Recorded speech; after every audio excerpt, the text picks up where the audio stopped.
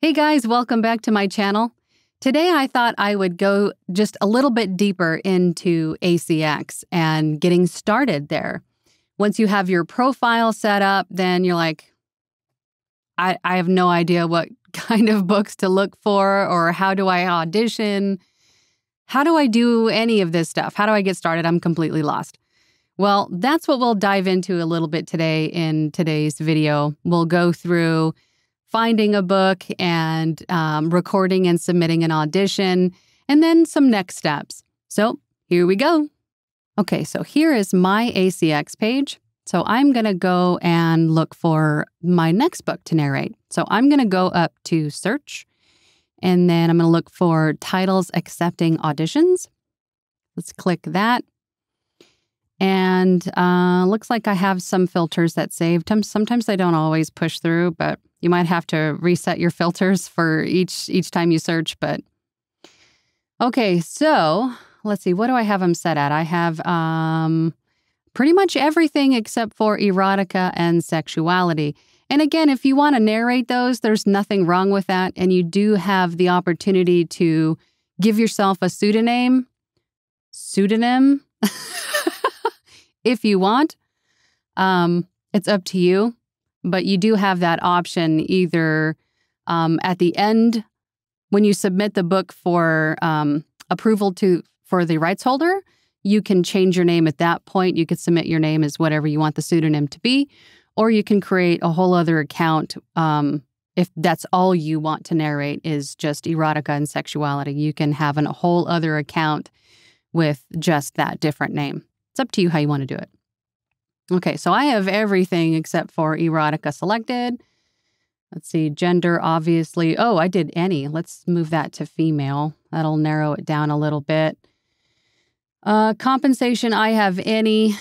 I think I ran through these before, but obviously if you select unspecified, you'll get a much broader return on available titles. But if you want to really drill it down, if you're tight on time or, you're really specific about what you want to be paid, then I would select what you want. And you can select more than one. So if you're looking for, royalty share plus or just royalty share, or even, 50 to 100 per finished hour. But for the sake of this, let's just do, let's just stick with any and see what we get. I'm going to apply that. And then as far as fiction or nonfiction is fine with me. Language, obviously, do you want to see? I told you some of the filters don't save. But obviously, English is what I speak. So I'm going to select English and apply that.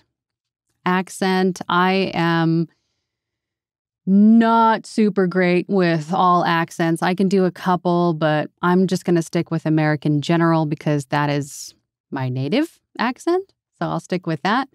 Vocal style. I don't really see a whole lot of these selected in books recently. So you could probably get away with just doing any. As far as what I mean by that is the rights holder have the opportunity to really drill down and specify what kind of narrator they want. Sometimes they'll select some of these and sometimes they just select any themselves. So I'll just stick with any and see what we get. That's one I just did. Let's do voice age. I can pull any of these off, but I'm going to go with adult or middle-aged because I am. Let's apply that. Let's go project length. For this demonstration, I'm going to go, let's do under 3 hours because I don't have a lot of time to commit to these. So let's look for incentive programs. I'm not too sure. That's relatively new to me. I haven't really done much with incentive programs, so I'll just select any. And we'll skip past that. Project status, exclude titles with pending offers. Okay, so we can exclude the books that already have an offer submitted to a narrator. Yeah, I'm going to exclude those. Let's apply that and let's see what we got. Okay, so we have a whole 25 books. But it varies from day to day, from hour to hour. because there's a lot more narrators on here than there used to be. So let's just see what we have available to us right now. Okay, great. Well, here's one that immediately catches my attention. Meditation for beginners, because I perform and create a lot of meditations for my clients. And I myself meditate and know the power of meditation. So I think I would be a very good match for meditation for beginners. So I'm going to select that one. Let's check it out. Okay, so it's estimated to be just under 2 hours with a project budget of $50 to $100 per finished hour. That's actually not too bad. Let's take a look at this. Okay, so they want a soothing vocal style. I can definitely do soothing. Language, gender, adult, American General.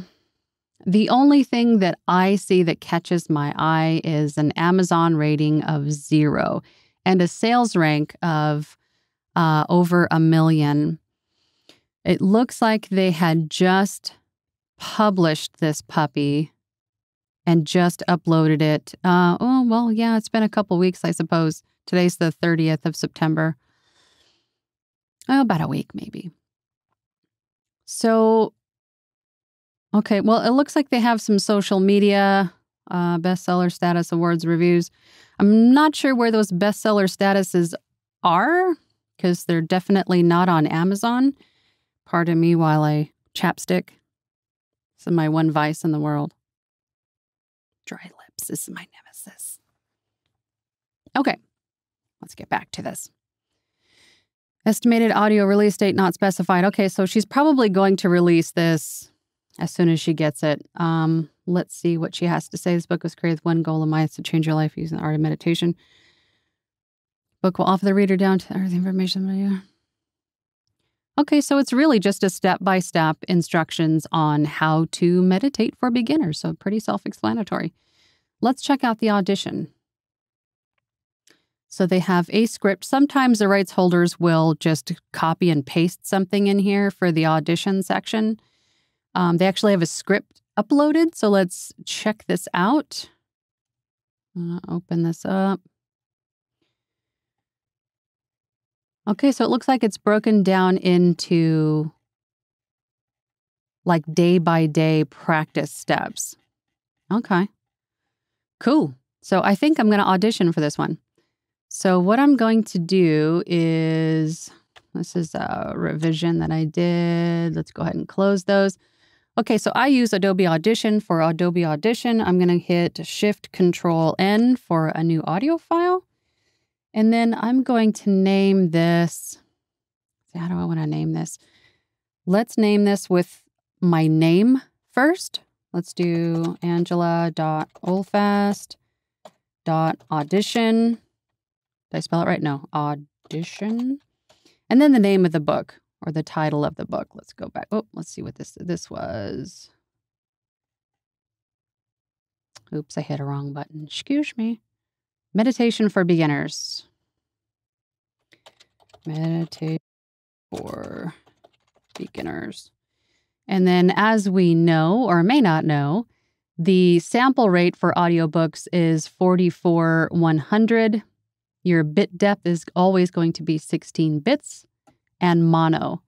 You can always change this later, but I always do it up front because sometimes I just forget. So I'll set that and forget it. Okay, so I'm going to start this recording. I typically record a different way. I have a tablet over here just off camera that I use to record, and then I have my mic positioned thusly, and then I narrate this way. But for this demonstration, I am, of course, going to narrate so you can see me.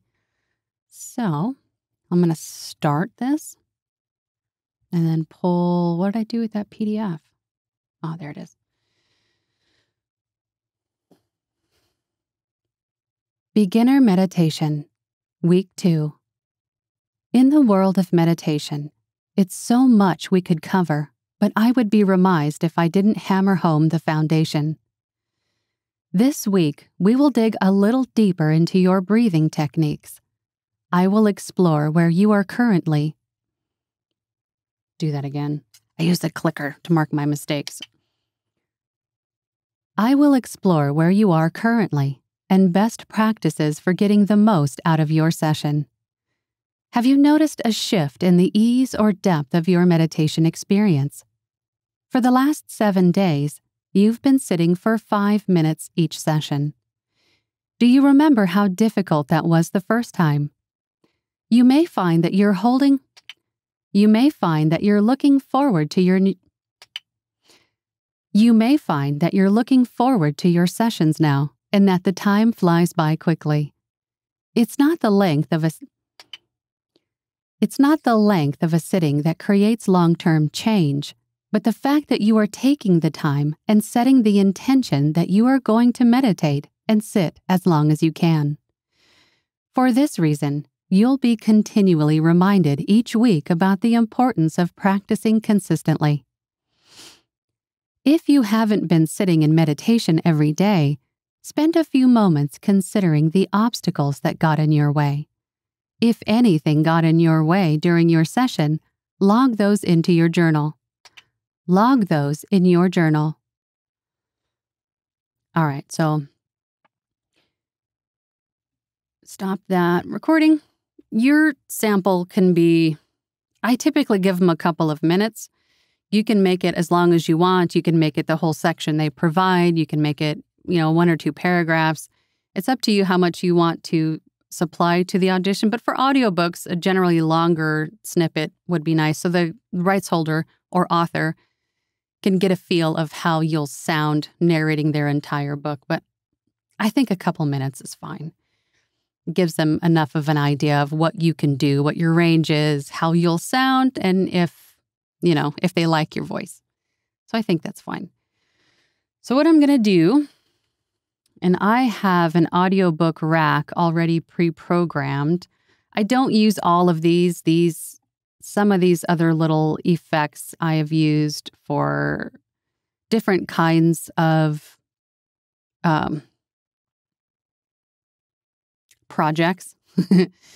As I mentioned before, I do a lot of create a lot of meditations and affirmations, things of that nature, and sometimes I'll add an echo effect or a reverb. So for some reason, I think I did an audiobook a long time ago that had affirmations and stuff, and they wanted the reverb and stuff, so I had to add them to my rack so everything sounded uniform throughout the book.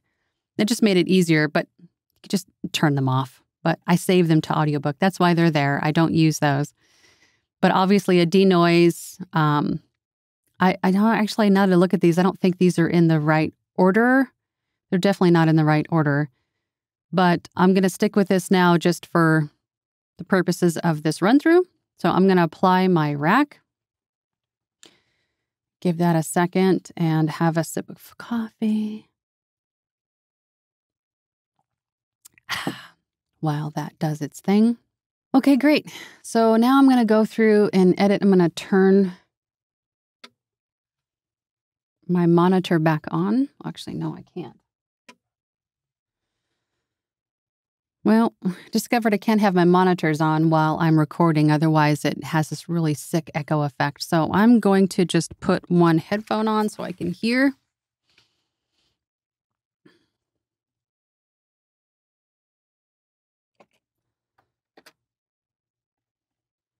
Now, your audition doesn't need to be perfectly formatted in the ACX format, as far as, leaving the 5 seconds to a second, half a second to a second head of room tone, and then the tail of, 3.5 seconds. You don't have to do that for the audition, but for those savvy rights holders that know ACX formatting, they might be looking at that to see if you can adhere to their formatting style.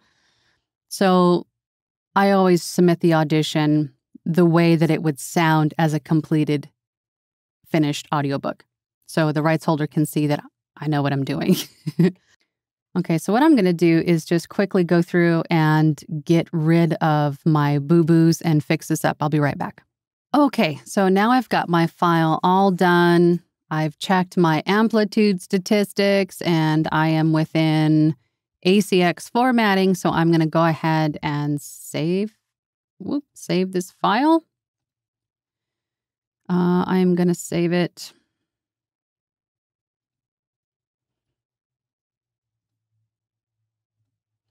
And I have folders for each different site that I find work in, like ACX, Voice123, Fiverr, Upwork. They all have a separate folder, and then I have different clients within those folders. That makes it easy to find everything later. Okay, so we have our file. And now I'm going to go back to ACX, and let's see, what do I want to... first, let's upload. This is the... Oh, hang on. I got to save it as MP3.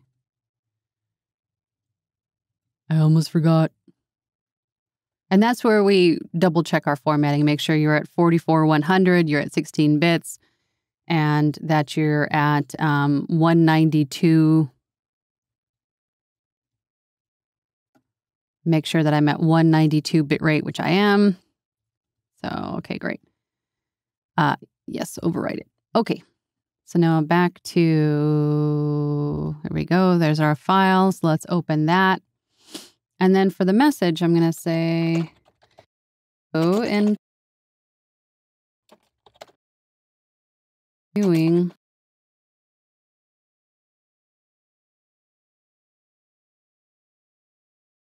my audition for, and then you can add a personal note if you like. Create, meditate for I myself. If I can spell correctly.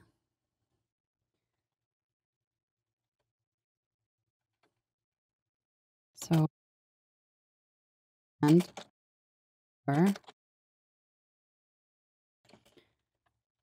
this is a whole book. I would be...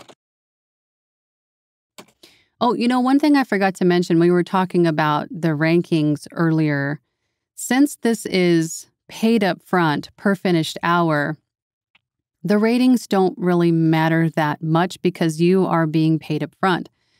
You are not counting on the sales to make royalties. So that is another reason why I'm going ahead and auditioning for this book, because I know that I will be paid for it regardless of how well it does on Amazon.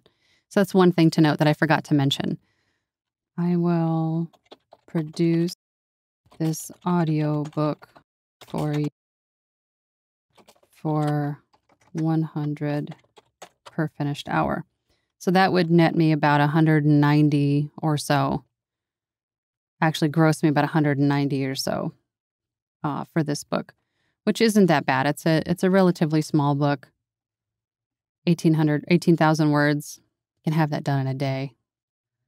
And that is where my video and audio decided to cut out. So sorry about that. I don't know what happened.